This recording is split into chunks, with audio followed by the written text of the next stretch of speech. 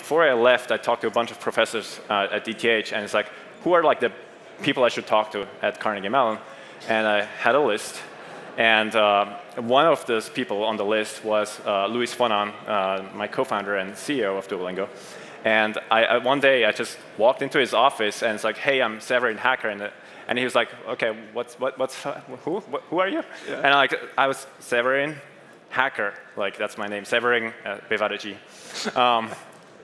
And he was like, oh, OK, let's talk. And at some point, the university actually kicked us out of the university. Said, hey, you're building a company within the university, and the university is a nonprofit. If you build a commercial business within the university, you can't do that, so we would lose our nonprofit status. So you got to go out.